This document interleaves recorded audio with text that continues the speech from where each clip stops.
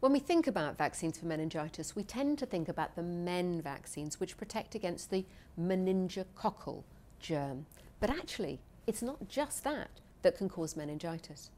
So for instance, every baby in the UK is now eligible for a vaccine with MenB and against pneumococcus at 8 and 16 weeks, and again with a booster at 1 year. Then, of course, there's MenC, and babies are offered a booster against that and against Hib, which is Haemophilus influenzae, at 1 year as well. But as part of the standard 2, 3 and 4 month vaccines, babies are also offered a Hib vaccine as well as other vaccines. At 1 year, they also get the MMR vaccine. Now, we forget that before the introduction of the MMR vaccine, mumps used to be one of the most common causes of meningitis.